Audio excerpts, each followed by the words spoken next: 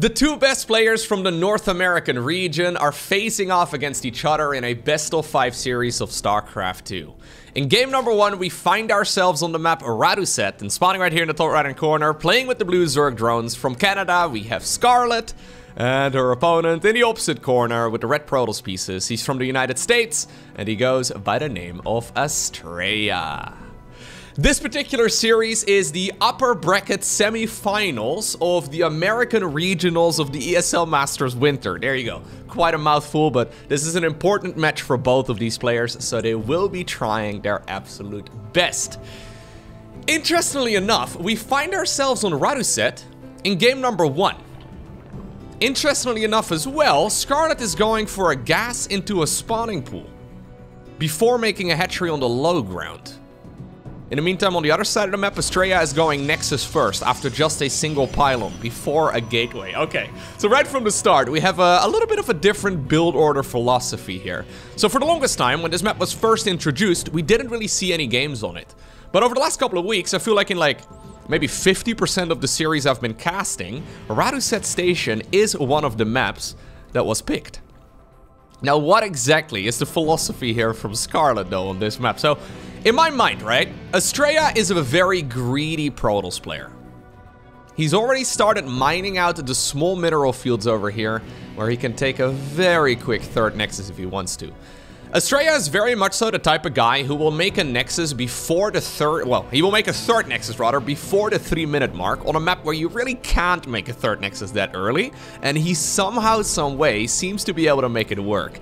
I think he's doing the same thing over here on CEST because you got this super early and easy to take third base if you try, right? And this is just a temptation that Astrea can't take. Now, 2 minutes into the game, we did have the minerals for it. Alright, instead we decide to prioritize the cybernetics core here, and are we gonna go for a full wall off, Astrea? Yeah, we are. Okay. So he can open this wall back up by destroying the debris over here on the left, but this is definitely gonna be a very quick economy build right here from Astrea. In the meantime, though, Scarlett is gone. 100 gas into metabolic boost. She left the drones in gas, and now a super quick lair. So I think Scarlett is very much so not playing Protoss versus Zerg, but she's playing the opponent as well as the map. She knows Astrea very well. She's played against him many, many times. And because of that, I think she's thinking right now, yo, there's no way. There's no way Astrea is not going to be able to take that, or he's not going to be taking, rather, that third Nexus super quickly. So I'm going to try and just abuse this knowledge against him right from the start. So lots of links are coming. In my mind, this can really only be a Nidus network opener from Scarlett. Now, she is cutting tons of workers, so yeah, we have a natural expansion, but there's no drones over here at all. So I think this is gonna be, it has to be a Nidus network. All right, we're already sending a drone for it, and then I guess we're just gonna load Queens and Zerglings towards the other side of the map. There indeed is the network coming up. Now, what exactly does Astrea have at this point? He's got a sentry. He's got one sentry. I want to believe in the power of the sentry, okay? This guy does a very mean tickle death. He's also going to be able to get a hallucinated Phoenix across the map. But I'm a little afraid that what he will see is not going to be to his liking. Loads of Zerglings are already spotted. Drop-a-lord here coming up on the right side. Another Drop-a-lord here as well on the left too. Sort of what Bly did against Harstem in that game that they played on this map. So now he sees the Nidus network. Yeah, he saw the lack of drones over at the base. What in the world are you going to be able to do right now? I love the Zergling edition here. If this was just going to be a Nidus Worm, maybe the probes together with now the Stalker and the Sentry could have helped out. But ultimately, I don't see how this Nidus is going to be stopped. Nah, that's going to be a lot of dead probes. Now keep in mind, this is a complete all-in. It's just that at this point, Astrea has basically got no attacking units. A little early right there on the battery overcharge maybe as well, but ultimately he just wants to bring those, yeah, he wants to bring that energy right over there back to the gateway. Main base is certainly gone. And what was a very greedy economy-focused build here from Astrea, I think it's just gotten countered by a very aggressive Zerg rush right here from Scarlett. Clever play though by Scarlett. I mean, I feel like Astrea would do this in a game number 1. Like 10 out of 10 games. There's really no way he's gonna be able to withstand the temptation of such an easy-to-take third Nexus. Because he does it on maps where you really shouldn't be able to, right? And then also straight into a Twilight Council too, so no Stargate or anything like this. I mean, if Scarlett would have left Astrea alone, his economy would have been booming, and whatever timing attack he had planned would have hit like an absolute truck. GG is called. It's Scarlett, though, who wins game number 1. Game number 2. We find ourselves on the map Oceanborn. This is a much more standard map, so I don't think Astrea is going to be going for such a quick third Nexus, and I don't think that Scarlett is going to be going for a super quick Nidus network here either. Now, it may be interesting to discuss a little bit as this game really gets started what a standard map even is. Like, what do we mean whenever we talk about a standard StarCraft 2 map? Well, there's a couple things. So, many different varieties and different flavors of map design have been tried over the years in StarCraft 2. This game has been around now for 13 years, and it turns out that the most balanced maps, the maps that have a 50% win rate for either race in all of the matchups, usually have a bunch of different features in common. So for example, in the main base, I mean, for a Zerg, I guess you don't need a lot of space. For the Protoss, though, you do need a bunch of room here, and the same can be said for Terran as well, just to build up your infrastructure. Usually, the main base has at least a couple of dark corners that you do have to account for, but generally speaking, it's big enough to plant down a bunch of structures, but not so big that it's got too much dark space, and you can't properly defend against, for example, a Nidus Worm, but also against, like, medevac drop, warp prisms, that sort of thing, right?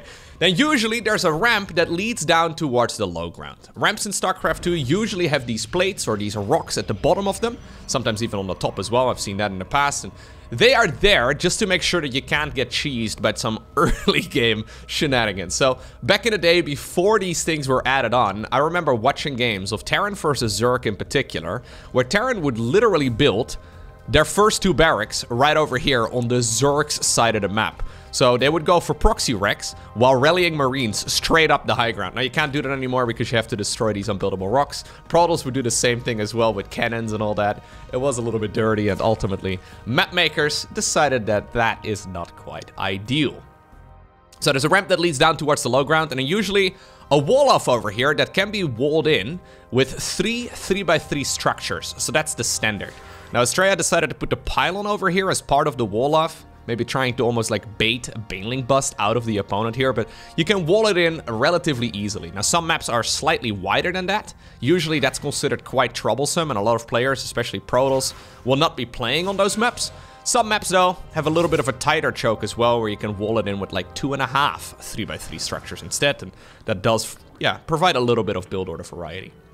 Then as far as third bases go, usually you have 2 different options in modern StarCraft maps. Now, on Oceanborn, it's this one. I wouldn't say like 9 out of 10 games, maybe even more than that.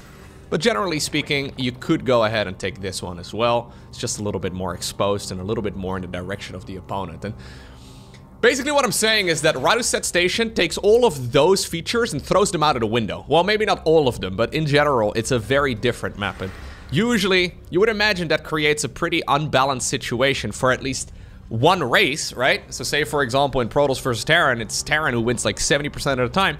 It seems that despite the fact that Raduset has a very unique layout, it doesn't really, have any huge imbalances, which is lovely to see. Anyhow, Probe, I think, got sniped over here because this third Nexus is a little bit late. These Zerglings defending at home, basically, by forcing this Oracle to go back towards the third base location of Astrea. But Astrea is going to be able to get that base going here eventually, but not a bad start at all for the Canadian Zerg. Maybe worth noting, by the way, I've already mentioned this in a previous video too, but I guess I'll just repeat myself. I mean, I repeat myself all the time. In reality, I've been making the same video for like 5 years now, every day. You guys haven't yet noticed?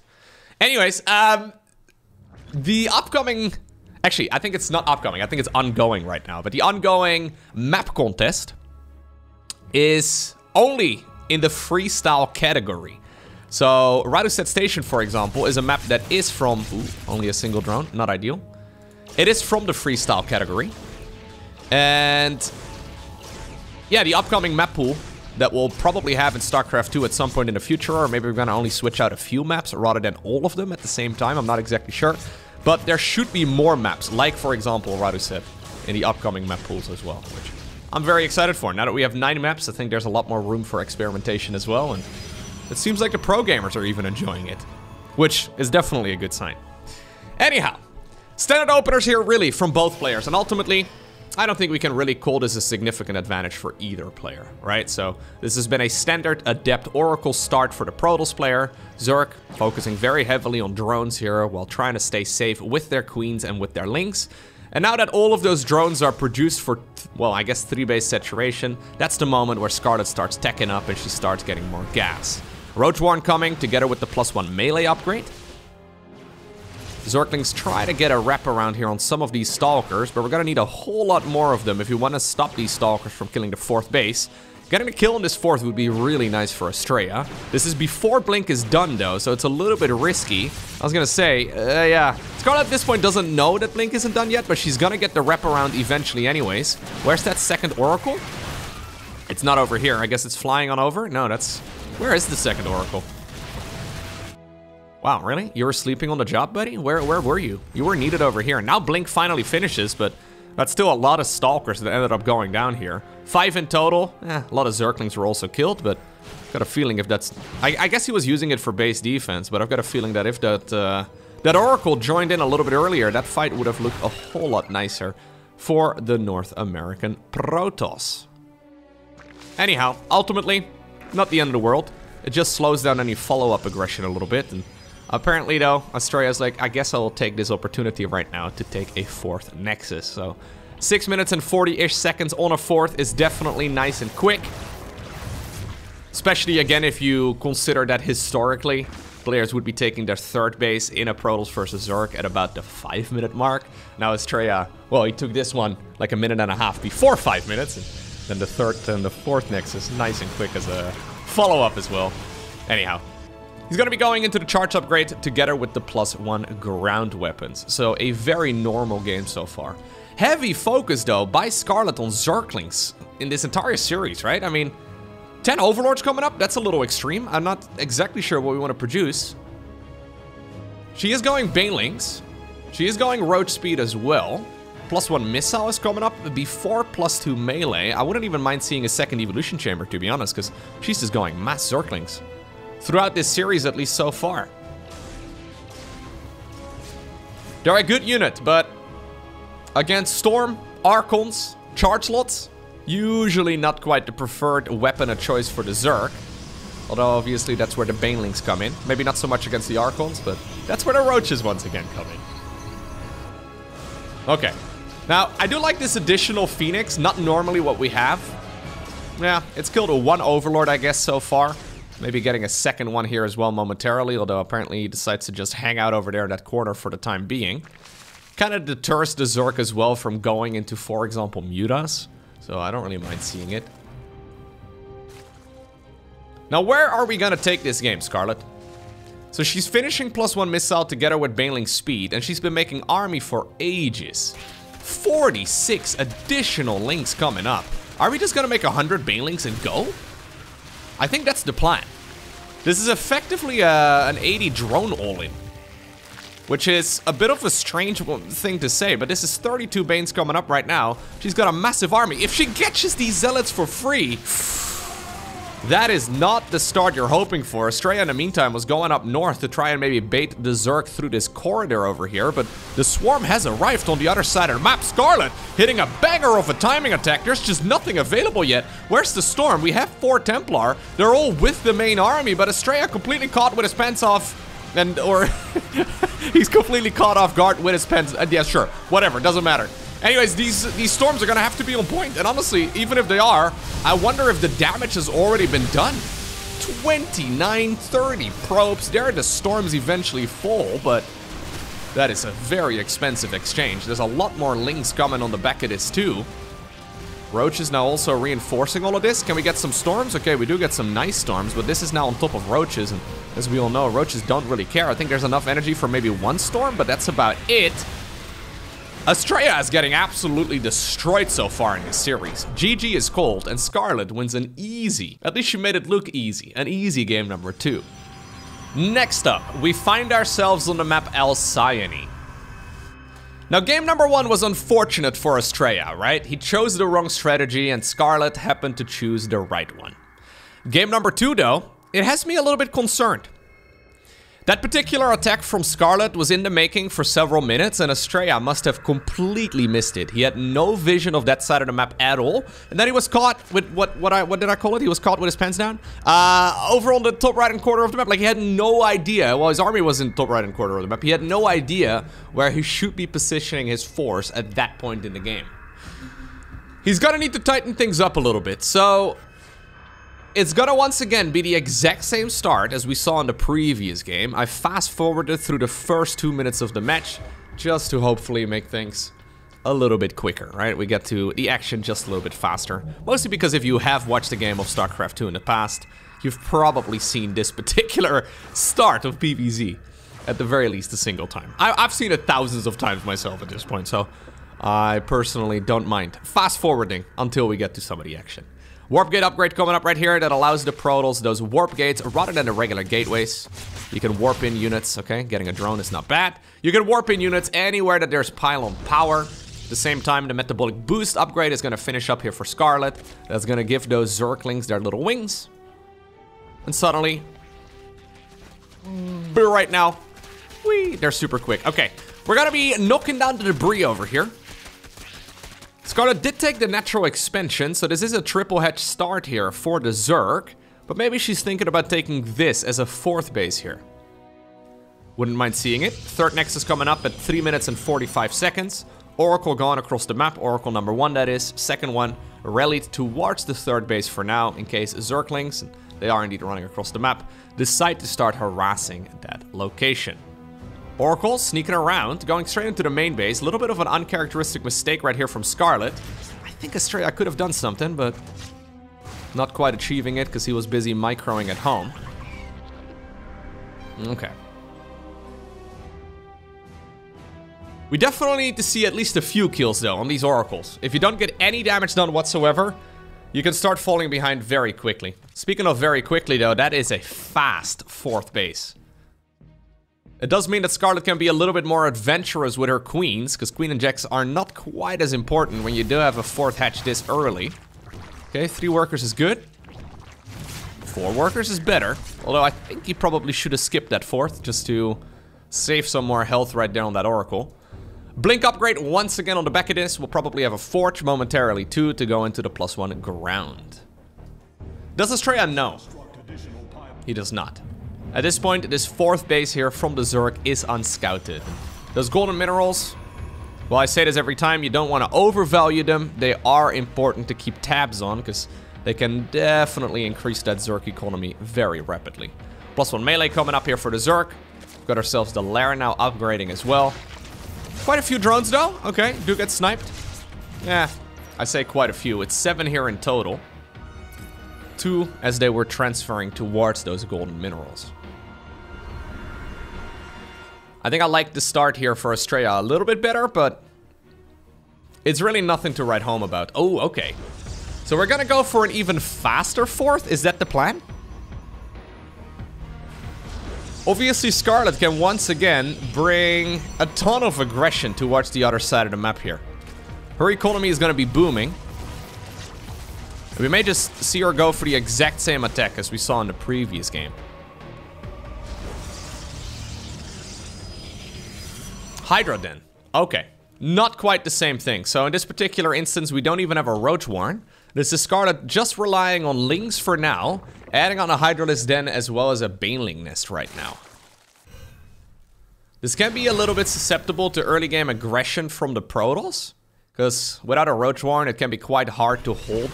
Well, for example, Archon-based attacks or Zealot-based attacks, whatever. If you make a little macro error and you don't inject everything perfectly, you may not have enough larva to be able to produce all of these Lings. Zerglings now in the meantime though, going up north, and I love this here from Scarlett. She had a free pickoff right there on that 4th base, but I don't think she quite realizes it. Alright, Stalkers are gonna get recalled back home together with the Oracles.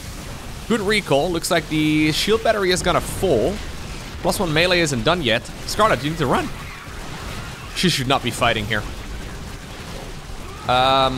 That's a mistake. Yeah, that is so many units going down. Lovely control, of course, there by Astrea, but 2 Zealots. Maybe a Stalker was killed there as well. Maybe it was all 3, actually. Shield battery there, too, for 49 links. Not quite efficient. She had a free pickoff on this 4th base, but she did not see it.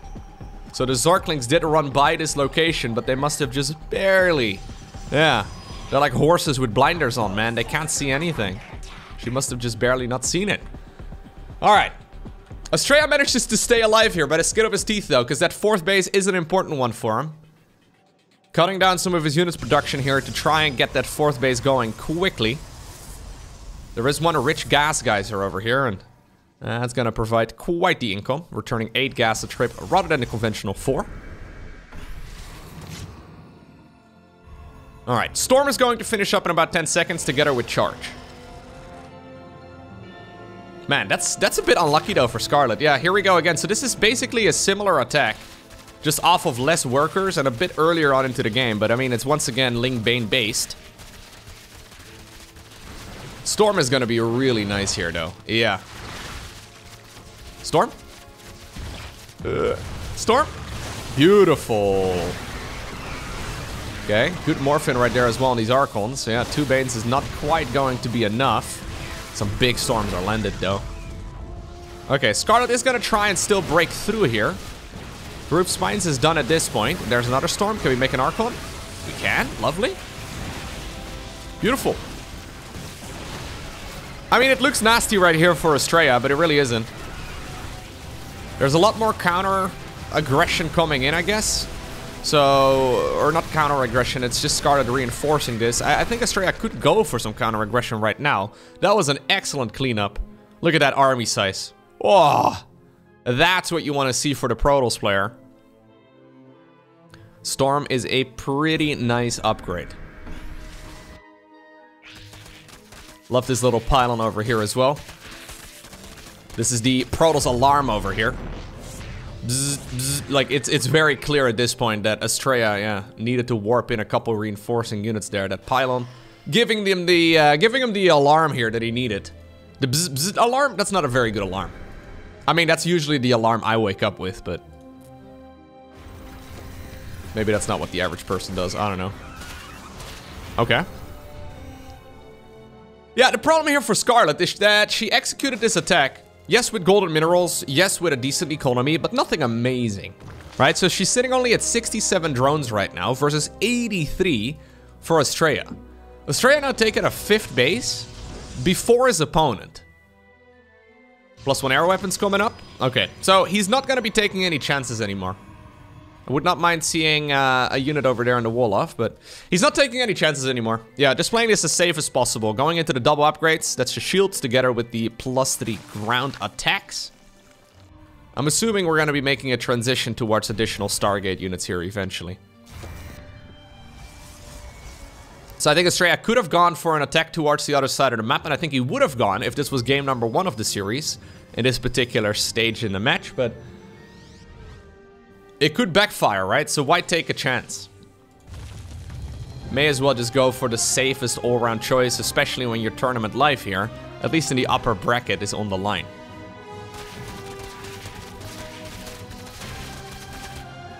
Scarlett could have been droning here for a while. Instead, she probably anticipated the opponent also attacking at this point in the game. So she decided, nope, I am going to just be making a non-stop army here myself, and hopefully I can take that next upcoming fight on creep.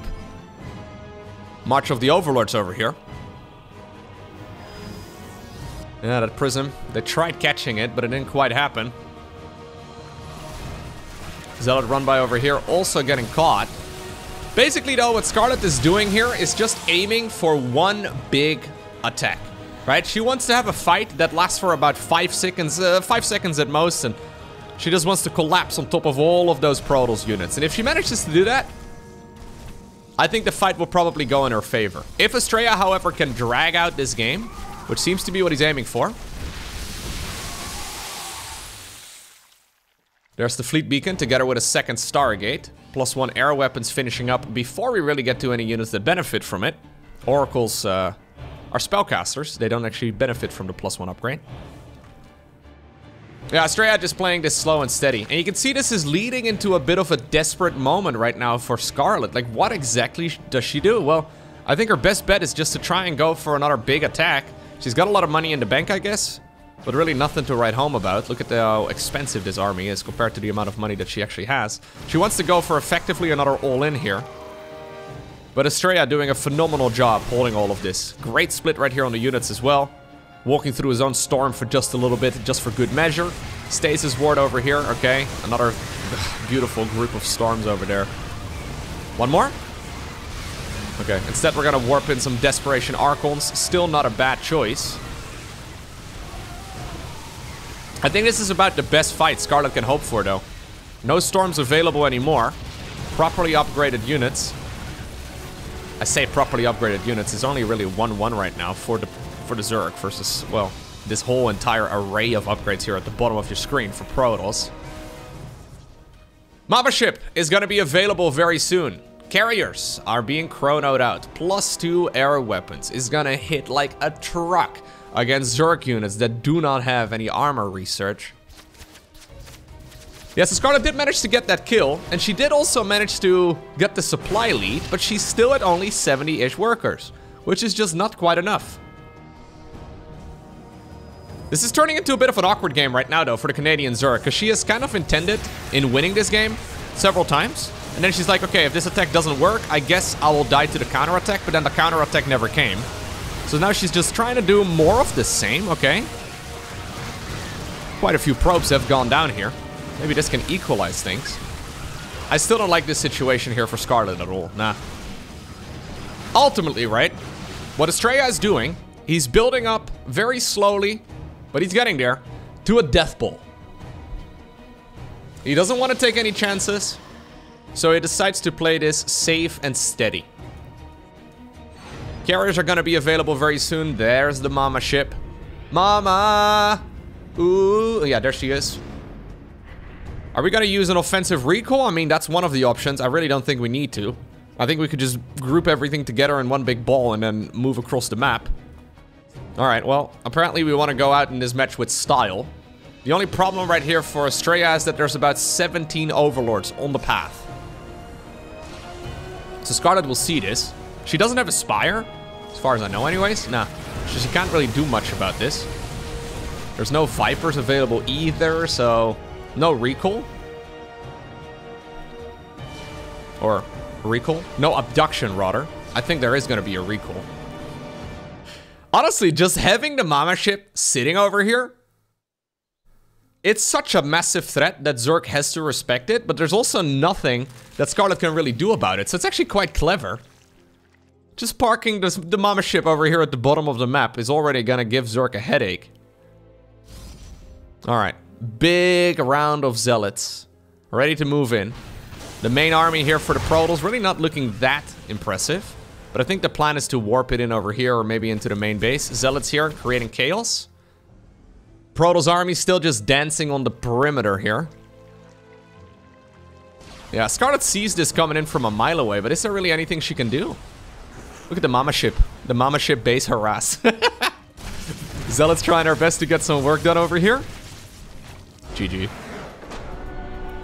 Scarlett did not want to give Astrea the satisfaction of warping in his entire army across the map. But Astrea on his tippy toes here in this game, he obtains the victory. Next up, Heart Lead. Curious to see where Scarlett is gonna take this game this time around. Is she once again going to make 1,000 Zerglings? Because she's been making tons of links throughout this series so far. It's an interesting follow-up as well, though, from Astrea, right? Because there's almost like a bit of an agreement. So, Scarlett went for the Hydroling Bane all-in off of like 60 workers. It didn't really work all too well, and she anticipated a counterattack from the Protoss. Since that counterattack never came, Astrea could have technically gone up against the Zerg, who went all the way up to 90 drones in that game. So Astrea making the assumption that Scarlett made the assumption that because of her attack not working out, that there would be a Protoss counterattack coming in.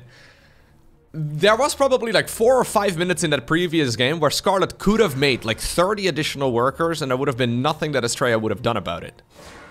So even though that was a good game there for Astrea, the reason why we usually see some retaliation is because you can follow up any sort of Zerg greed that comes afterwards. Anyhow, ooh, different build here. This time around from Astrea. It's gonna be a Robo Bay after a very quick robotics facility. I'm assuming this is gonna be disruptor drops. Definitely not the most popular build order overall for Protoss, but it's one of my personal favorites. I always think it's a cool build.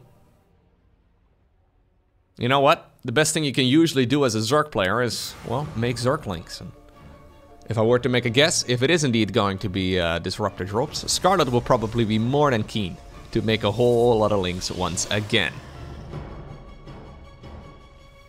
Roach Warren at about 350. Pretty quick. Not exactly sure what she's seen at this point that prompted it. I guess she's seen the lack of, well, Stargate. And because of that, she's a little concerned for maybe like a Twilight Council all-in. So probably aiming for like a 345, 350 or so Roach Warren is the safe thing to do. Resaturating the gas.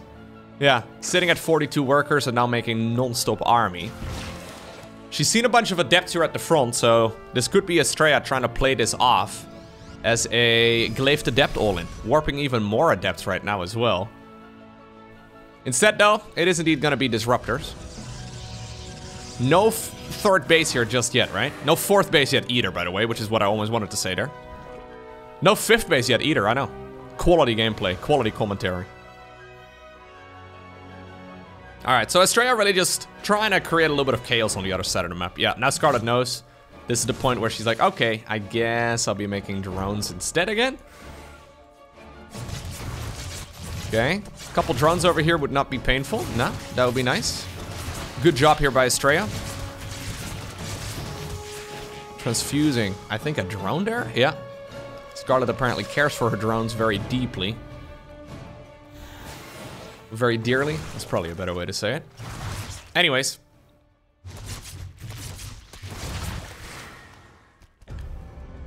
Oh, we're gonna go for a second prism here instead. Oh, we're gonna go a third prism. Really? No, never mind. Okay. That was a bit weird.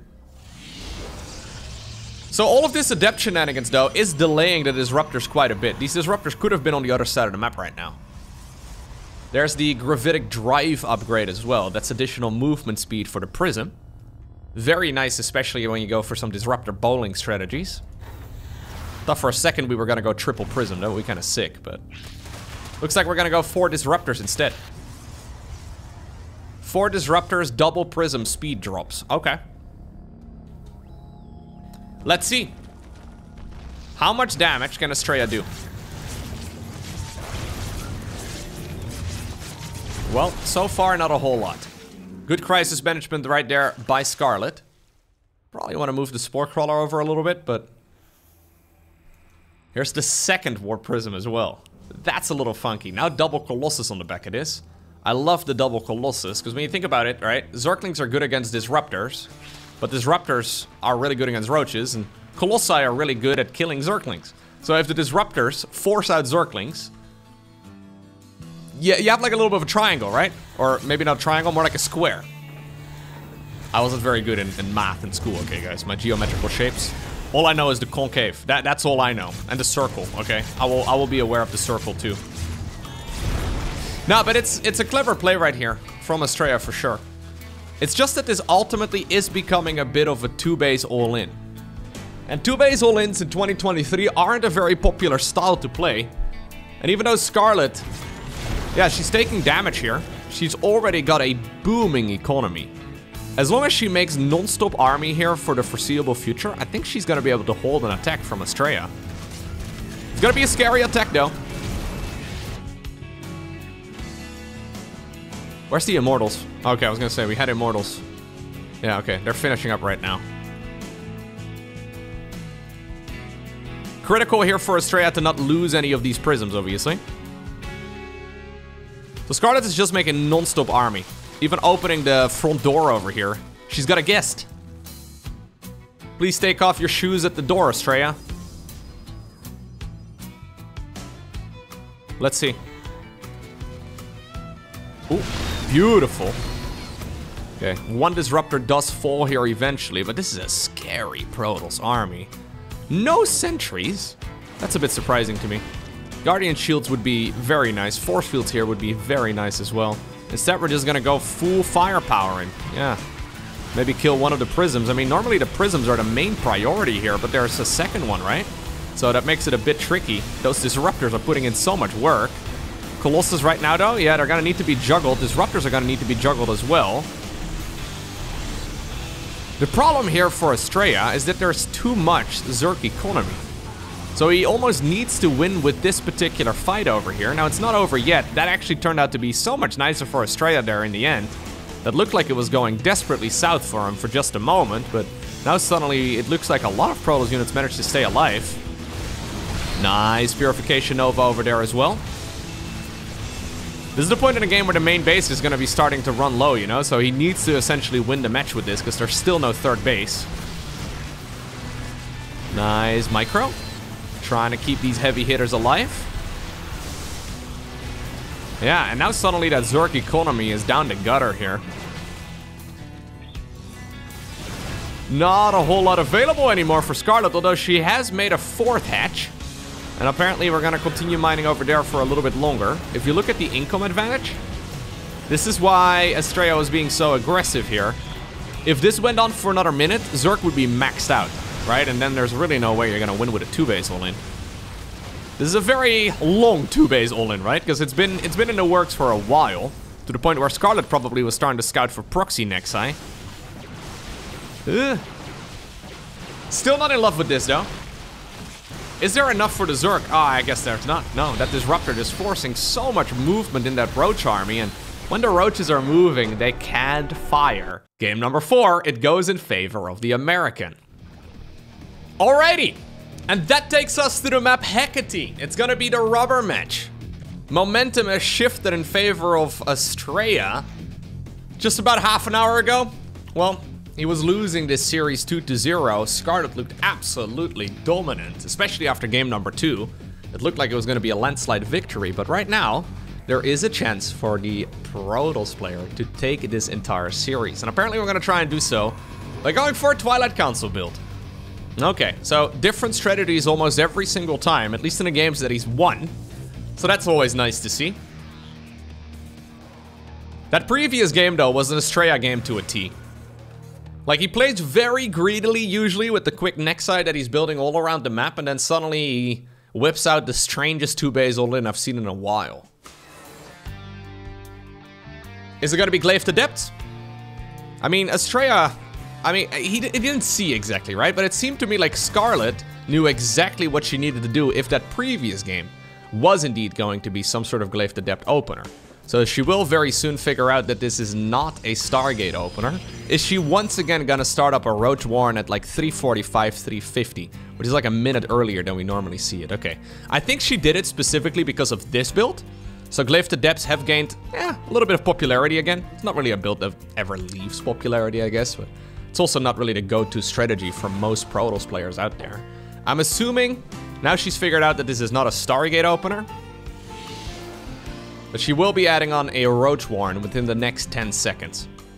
Making a prediction, we're gonna resaturate the gas, make a Roach Warren in 5, 4, 3, 2, 1. Make me look smart.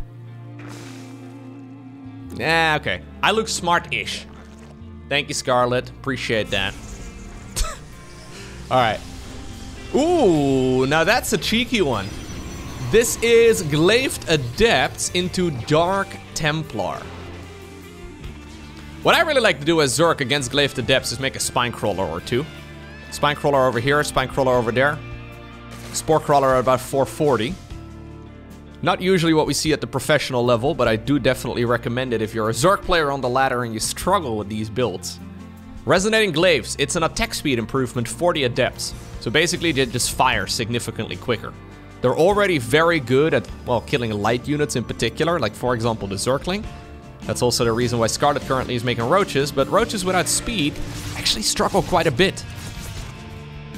Alright, loads of Lings available. Oh, look at the amount of Zerglings. Like, I want to know how many Zerglings Scarlett made throughout this series. Literally thousands. She's made so many. Okay. My main concern right now for Scarlett is that she does not have detection. So if you want to be protected against any sort of DTs, you need to start spores at about 440. 450 maybe. Astrea has gone through a saver, or to a saver location.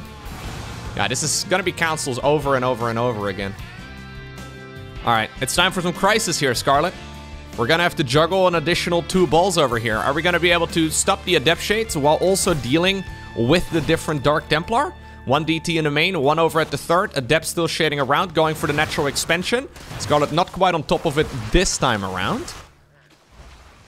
Not really that many kills though, all things considered.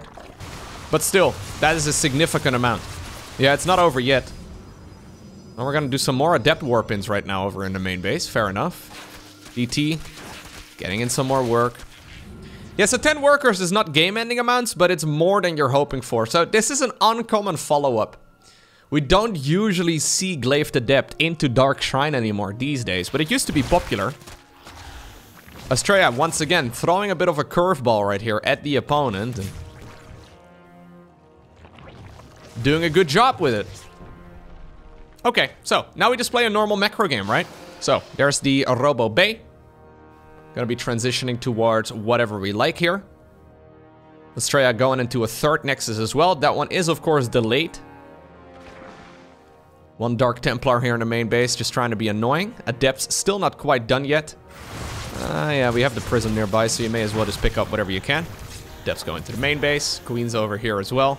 Scarlett desperately trying to re-drone. There's the lair. Yeah, so off of a 1 gas, lairless opener, you actually struggle against DT follow-ups quite a bit. That's the cyclical nature, I guess, of StarCraft build orders, right? I brought this up recently as well, but you just don't see certain builds for a long time. That doesn't mean they're not good anymore. That doesn't mean they can't win games anymore. It's just that they've fallen out of favor because the opponents have gotten so good at defending against them. But then apparently if players haven't played against it in a while, they're like, oh, that particular follow-up, I haven't seen it in months. I guess I don't really have to worry about it anymore, so I'm gonna be cutting out that Spore Crawler. Scarlett paying the price here. Obviously a little bit of a gamble for Astrea, because that could have been a, well, maybe not a wasted Dark Shrine. Ooh, this location over here. Is this good? I don't think this is great for Scarlett. You kind of want to trade out Adepts as well. Okay, targeting a few more drones. Lovely.